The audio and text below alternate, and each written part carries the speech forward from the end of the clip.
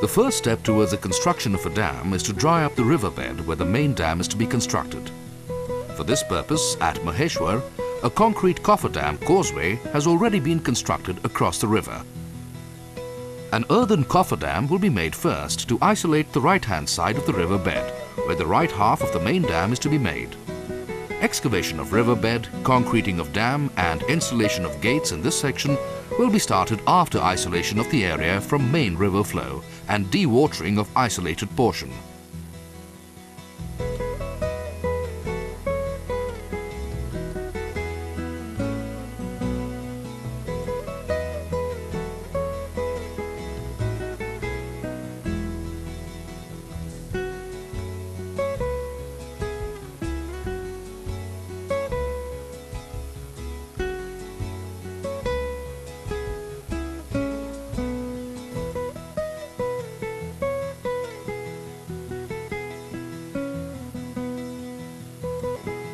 The designated area on the right bank has already been isolated by constructing a massive 18-meter-high powerhouse protection wall. Maheshwar Powerhouse will have 10 machines, each of 40 megawatt capacity.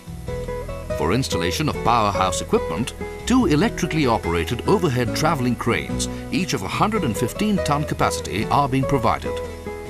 A third EOT crane of 60 tons capacity will be utilized for unloading the components of powerhouse equipments in the unloading bay.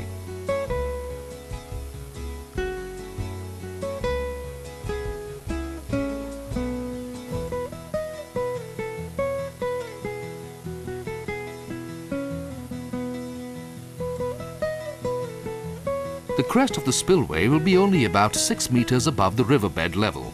Bulk of the storage capacity in the dam will be created due to closure of spillway gates. By opening the intake gate to the penstock, stored water is allowed to pass through the turbines, which convert the potential energy of water into mechanical energy. On the turbine shaft is coupled an electrical generator, which converts mechanical energy into electrical energy. The electrical power thus generated shall then be transmitted through overhead connections to a 220 kV switchyard.